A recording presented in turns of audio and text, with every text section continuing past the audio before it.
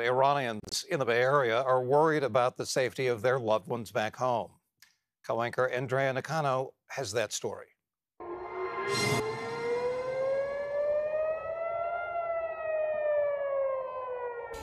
It's not the first time Persis Karim has seen these images from the Middle East, and she knows it won't be the last.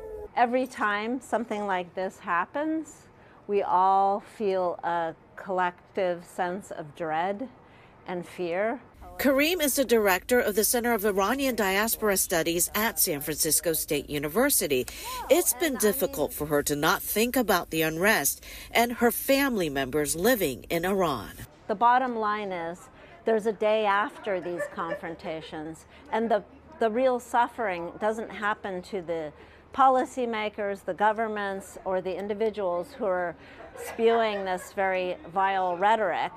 What happens is the consequences are felt by everyday citizens. And it's a region where everyday residents have been dealing with conflict for decades. Hamid Azimi with the Iranian American community of Northern California feels nothing is going to change until there is true democracy in Iran.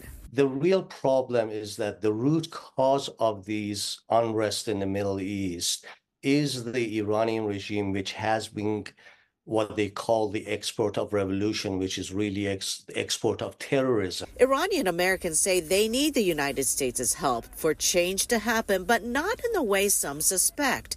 They want action through diplomacy, not weapons. The U.S. needs to side with the people of Iran and recognize their right that they have to confront the IRGC inside Iran on their own, and it's the political tool that the U.S. has in providing that support. And if peace is to be achieved, Persis Karim says it's vital for the U.S. to set an example and be consistent with the way it observes international and humanitarian law. I think if you keep supplying arms to a country like Israel without holding them accountable for the way it's impacting the civilians of Gaza, you can't expect people to understand that you're interested in peace. For the people living in the region and those with relatives there, they can only hope peace will prevail instead of the use of force.